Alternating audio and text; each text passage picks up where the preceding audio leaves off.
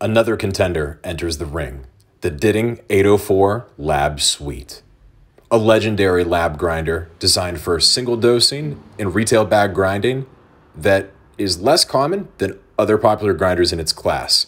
With a nice bag knocker and a movable lab tray at 3 adjustable heights, the Lab Suite is a unique addition to the 2020 Grinder Showdown. The burrs are what sets this apart from the standard 804 Lab.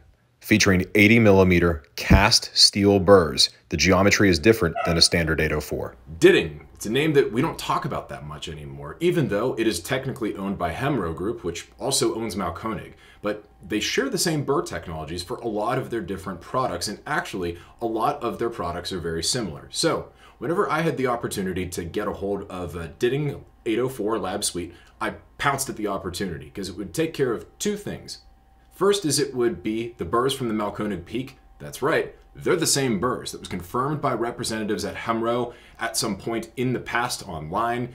And it's also a great single doser. It's designed as a bag grinder, so you could just get the stuff in and out of the burr set as quickly as possible with as little as retention as necessary. So it was the perfect thing to test as an augmentation, kind of a bonus round of the 2020 Grinder Showdown. So let me talk a bit about what I liked about it, what I didn't, and why I think that you should be taking a deeper look at this grinder. So I had extensive experience with the regular Ditting 804 Lab over a number of years in a professional capacity, and I always really prized it for its ability to produce crystalline, transparent, very deep, flavorful coffee. And the only real difference in my mind between that and the EK43 I had at the time, which again is the one with the older style burrs, which were really good for filter coffee in terms of clarity and sweetness.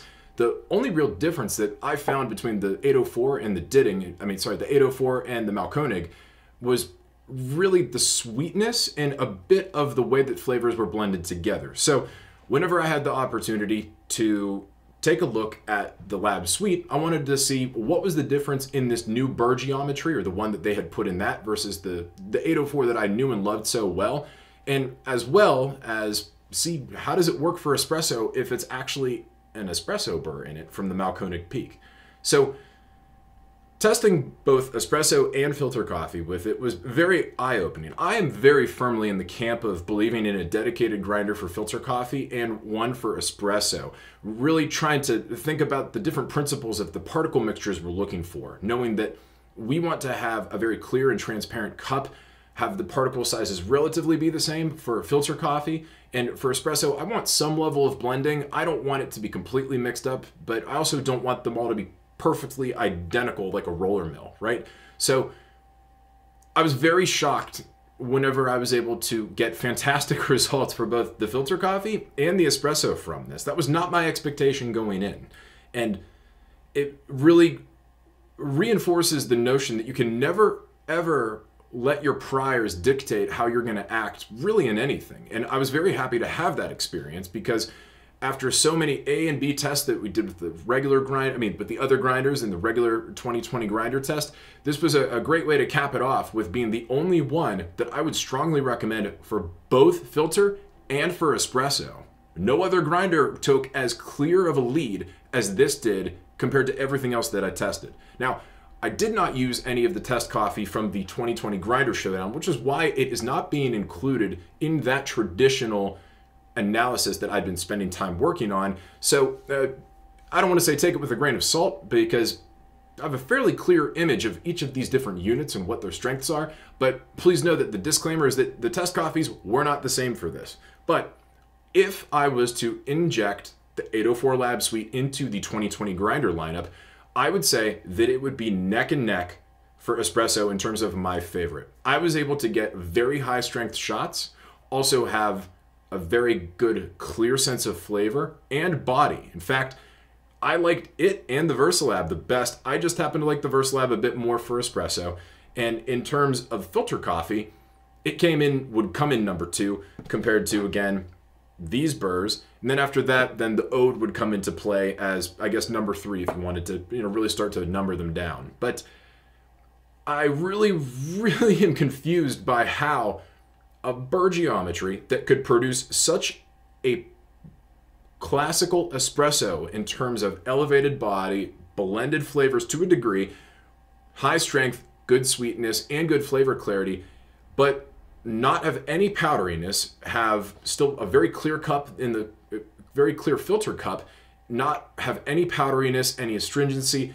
It really flew in the face of everything that I'd tested so far, except maybe just the EK43S and the EK43, but I think that this is even cleaner, just a little bit less sweet and even cleaner. So if you have a chance to either single dose a Mahlkonig Peak or to try the 804 Lab Suite, get ahead of a set of these cast burrs, I strongly recommend it. It does not taste like any of the other grinders in a traditional sense, that you're able to get great flavor in both methods, and I'm just very confused by it. So this really raises a big question for me in terms of burr technologies and why different results are coming from different grinders and burr combinations. And that's really that if I had to name a number 1 and number 2 for filter coffee, both of the burrs were cast burrs. They were not machined in a traditional sense just out of a block of steel. There was some degree of casting the metal together to make sure that that burr is able to produce the geometry it does, the sweetness and the flavor complexity. I would love to have a better understanding of what it is that really sets that almost seemingly older technology apart from a machined burr, which, to be clear, to my understanding, all of the burrs used to be cast for most commercial grinders in general, and it slowly has transitioned into being machined. And I don't know what it is. Maybe it's the machining is too perfect, and that the natural imperfections of potentially what the casting might look like are somehow adding some kind of secret sauce in terms of blending the flavors together just a little bit, maybe producing more fines. The imperfections that you, almost like a wabi-sabi burr. Is that the answer? If you have any ideas, please put it in the comments or reach out to me. I can't find any good information on this outside of just anecdotal reports like the ones that I have here. And I would really love to, at least if there is a real answer, try and boost it or put it out there as widely as possible, because, hey, if this and another cast burr are taking the crown for filter coffee and doing very well in espresso, why aren't we seeing more things like this, right? So yeah. Let me know what you think. If you have any ideas, if maybe anybody at Hemro Group is watching this, please reach out. Really would love to know an answer or share it with the world. Thank you.